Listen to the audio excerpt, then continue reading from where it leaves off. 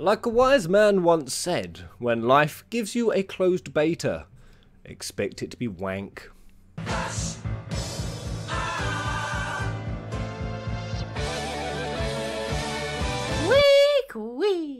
What's good, my fellow peasants?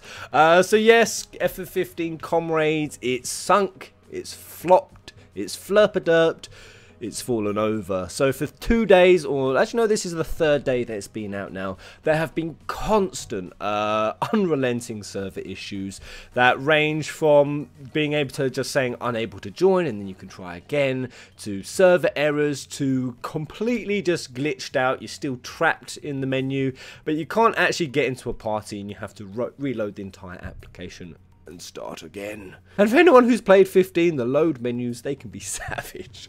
So really not fun, really bad rollout, and it's a real shame because even with when I was playing it, I was able to get in a couple of hours during all of this. I'll just say this isn't for everyone. There have been some people saying I haven't had issues, so I don't know if it's based on region, if they have even divided these servers up by region, have Niflheim and Lucis servers and you'd hop between. I don't know if any of those are regional, but long story short, Square Enix have acknowledged that the servers are bad. It isn't some glitch in the matrix, and we don't just all have peasanty PCs. It is an issue on their end, and they're going to be re-releasing the beta on the 11th and 13th, so a second round or an update if you like. And the reason I say it's a real shame, and I kind of feel bad about opening with this video, but just to keep people in the news, there's a hell of a lot to be excited about in this DLC, a hell of a lot. I was very dubious about this carb. I went from being hype to dubious, and now I'm just straight back up to hype, because even in the couple of hours I played, I'm not going to be talking about story or combat in this, that's going to be a later video,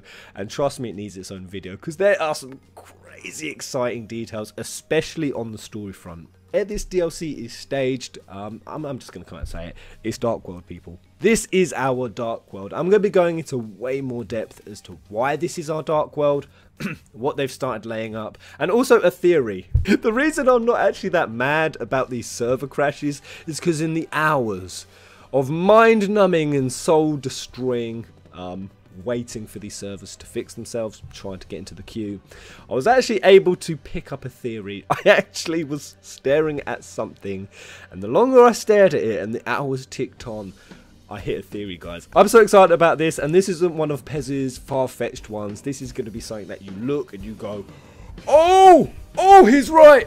Oh shit. Or at least that's what I hope anyway. So that'll be coming up in a video soon, as well as talking about the story. Now, just looking on the internet, there's nothing out from what I can see yet as to what was causing these server issues. There was a notification on the game and on the website that they were experiencing extremely high traffic. Now, I kind of thought, oh, is that just the default? Was that actually the issues? I actually first of all started speculating that it might be DDoS. 14 is still getting its booty pounded by that DDoS attack, and that came out in Stormblood. So that was just for that release. I thought, whoever's doing this DDoS attack, have they gone for 15 Comrades? Shut that shit down. Because while I am no Asian hacker, that's racist! Wait, is that racist to say? Well, I don't know. I don't see why that would be. So it's saying that Asian people are more technologically competent than we are. Perhaps calling them cyber criminals might be. You guys know what I mean. I am no expert, but I kind of thought if these DDoS attackers, if it's specifically a Square Enix or a Final Fantasy thing, if they can do the FF14 servers right over like they have, something like this closed FF15 beta would be easy, and this kind of made me worry for things like Dissidia in the future. And I mean, that's not just DDoS attackers, because it looks like there's been no statement that's a DDoS attack. It seems like Square are going to be doing some sort of update to fix it, so that kind of makes me think that it is their fault. Perhaps they underestimated the traffic. I mean, that would be the best option. That there's a hell of a lot more people interested in this multiplayer beta than even Square Enix anticipated. I think that that's not likely. I think that Square Enix have probably just, I don't know, just as bad as it sounds, just dropped the ball somewhere. Because somebody asked me in the chat, Pez, are you at all surprised? And I actually had to go, no. Oh God, I'm not. No, I'm not surprised at all. In fact, before they released this, I kind of anticipated issues like this. I mean, I'm not going to be negative because I'm really hyped for this DLC, and you guys will see why. But it just seems like Square Enix can't get much right these days. And I don't want to blame them if it wasn't their fault, but likelihood that it was, You know, they know what was happening. They should have been able to predict roughly what kind of numbers, even just based on season passes alone. But that's pretty much all I've got to say about that. Hopefully this update, again coming 11th, fixes this Comrades up. And for anyone who's just kind of sat here on the fence, should I get it, Pez? Should I not? Before I do any of my story videos explaining the combat, because I really want to get detailed with this because there's some really cool details, I'd say it's not worth reinstating your PlayStation Plus. Even just from what I've seen, this is a very bare bones beta. So even the avatar system, I mean, just look at it. You have literally like 2 hairstyles. Everyone's character more or less looks the same. You know, you're either just pretty much a skinny or plumper variation. Now not to hit on the avatar system, it's actually really detailed. The level of detail you can go into, sort of with eyes and, you know, proportions and arms and noses and shit, you're really going to be able to make some pretty much, I hope, any appearing character you want. So if you want to recreate Iris and Luna, of course, all they need to do is get more hair, which will be in the final version. Also things like more outfits and details, maybe more tattoos and scars and other bits and pieces like that. Slight concern is that, you know, people have been saying that some of those are going to be in-app purchases. I'm seeing that term more and more.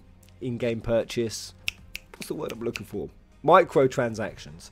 I'm seeing that a lot more. So I do think they will be in there. Hopefully it's just cosmetic and vanity. But the other reason I'm going to say it might not be worth, you know, getting a PlayStation Plus subscription or the season pass just for this. It's pretty limited on the number of quests. Now they are really fun, and by all means try them out if you want to, but I'm just getting a lot of people ask, Pez, should I actually pay to get this beta version? I'm just going to say it's not quite up to scratch yet, either server wise, content wise, but, and I'm shocked to be saying this is the most excited I have now been for a DLC, and I've been super excited for episode Gladiolus, Ignis and Prompto, but for this, from what I've seen and for what I am speculating that will be coming up ahead, this is going to be an amazing DLC, guys. So there it is, and once again, breakdown on exactly what this DLC is, what you can expect, what it has to offer, what I speculate is to be, why I'm so buzzing for this, and a really dank, crazy theory that will penetrate your mind. Until the next video. Goodbye.